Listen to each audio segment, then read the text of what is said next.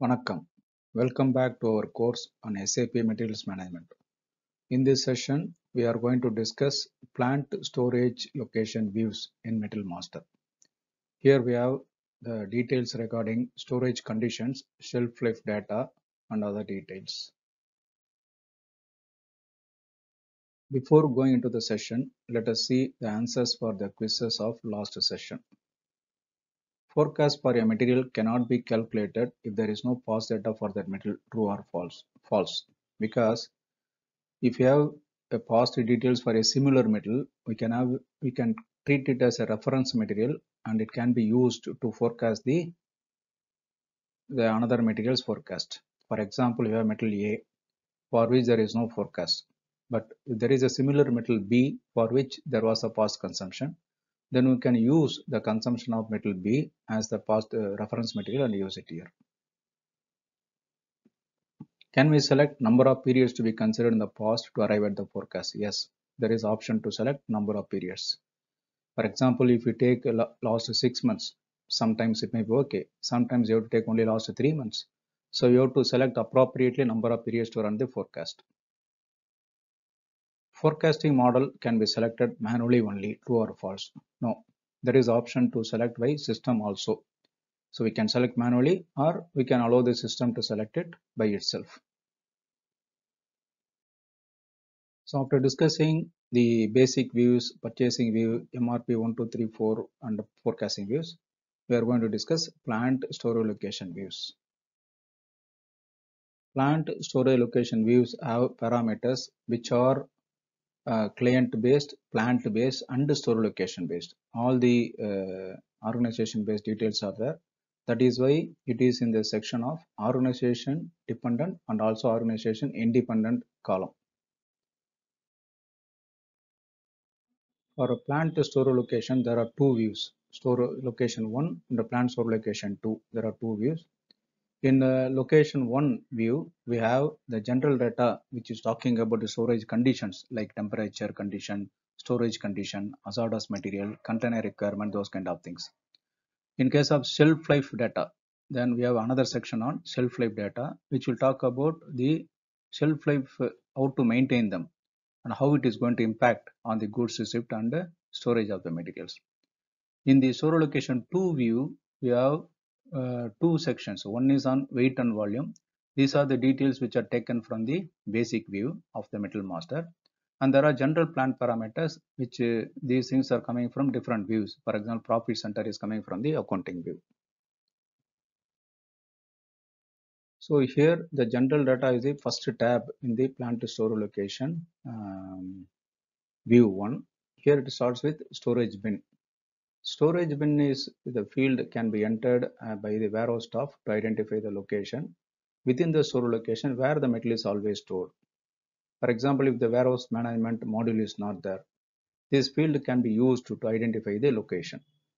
The storage bin field does not have any functionality within the inventory management. It does not have any functions, which means that we cannot get the details. If you want to have any report or something like that, we have to customize and can get it. But it does not have any functionality like to storage metal from here, moving metal from here, and other those kind of things we cannot do. Please note that only one storage bin can be defined for each metal in the storage location. That is also one limitation here. And then picking area. Picking area field represents a group of WM storage bins that are used for picking a lean warehouse management. This is used in the lean warehouse management. So when you have integration with the lean, this will be used. And then temperature conditions. Temperature conditions field is simply the temperature at which the metal should be stored. Because certain chemicals or certain food products or certain metals, those metals have to be kept at low temperature. So those conditions have to be maintained here. And temperature conditions can be configured through a configuration path. Then we can use those details here to update the parameters. And storage conditions. Storage condition is similar to the temperature conditions where we'll define how the metal has to be stored. For example, is it a bulk storage or it has to be stored rack storage or those kind of details we can define using this. And then container requirements. Container requirements is another field where which is defined at the client level. Please take note, this is defined in the client level, and this is used as the same for all the plants. This field defines what container a metal should be stored and shipped, because this is very important details.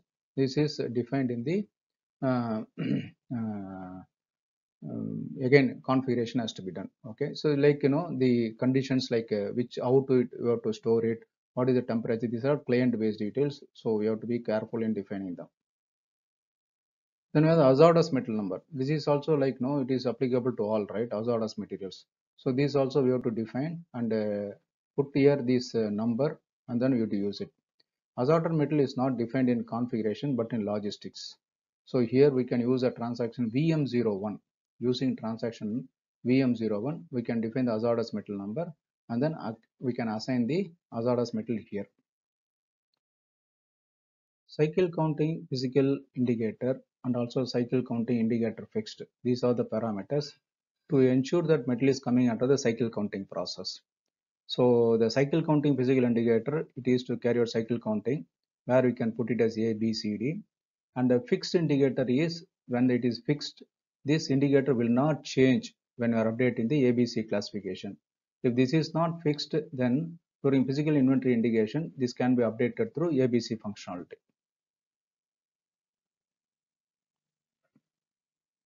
And then number of GR slips. Number of GR slips means we have to define how many GR receipt documents that will be printed during goods receipt, and if it is blank, system takes it as only one. And then what is the label type and label form? This is used to define what is the label type to be printed, for which goods movement, and how many labels to be printed, which printer, those kind of things are defined. Label form defines dimensions, characteristics of the label. Please take note, here there are some fields which are client specific, there are some fields which are plant specific, there are some details which are store location specific. So please go through this each field and understand them, which are all client specific, plant specific, and store location specific. We have to define them accordingly. And because if it is client specific means we cannot change across the plants. If it is plant specific means we cannot change across the store locations. So please understand them by going through that F1 help menu. No? When you go through it, system will say which is client base, which is plant base, accordingly you can define it.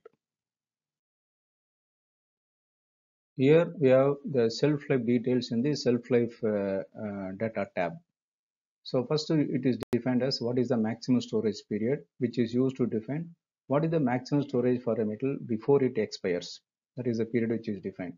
So this is available for information purpose only. It is not influencing any function in the system. This is a maximum storage period which can kept. And then unit of measurement of time. It can be days, months, or years. And then shelf life.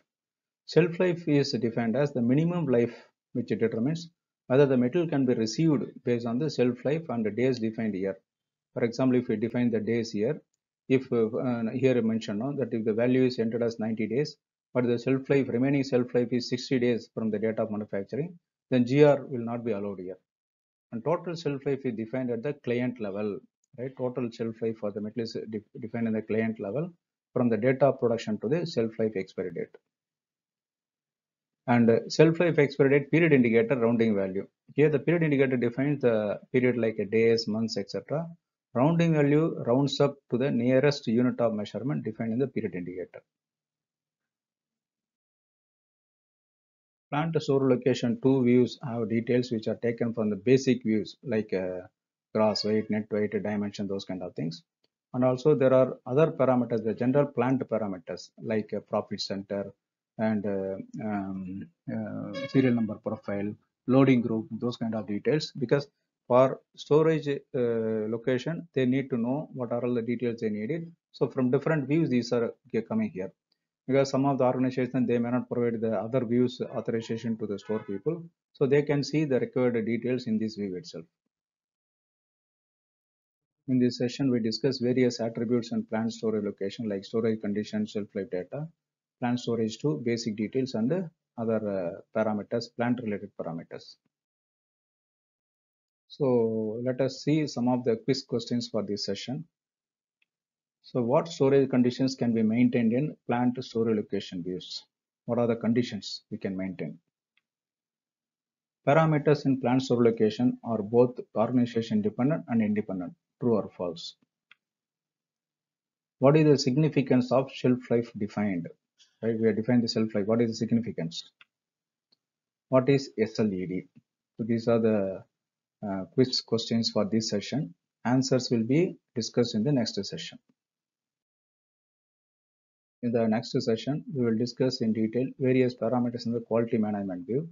Meanwhile, please ensure you create a metal master up to plant store location views. And please give your feedback in the comments column to improve the flow and contents of our course. And please suggest your friends and colleagues to subscribe to our channel so they also get the benefit of knowledge sharing. Thank you. See you in the next session. Take care. Bye.